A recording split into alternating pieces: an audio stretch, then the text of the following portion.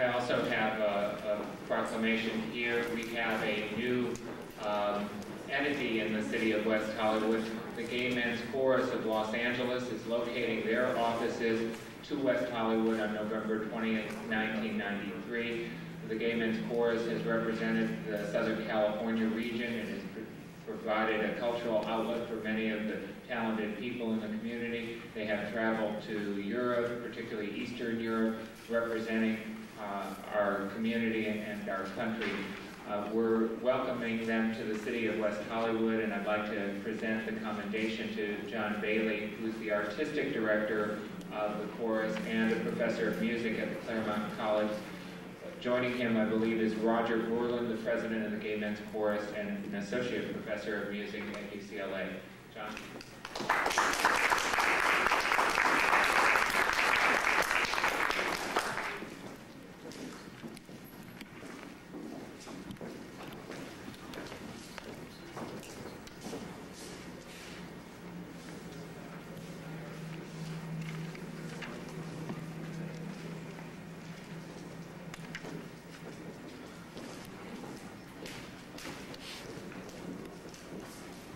John and members of the council, briefly I want to thank you on behalf of the 160 members of the Gay Men's Chorus of Los Angeles for this proclamation.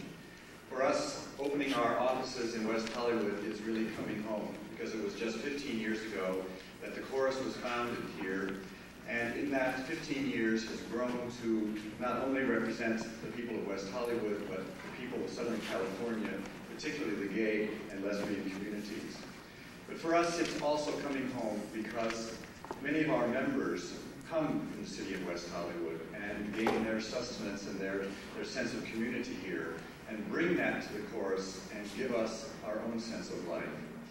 We want to look forward to another 15 years of this organization's growth and productivity in building community and in singing.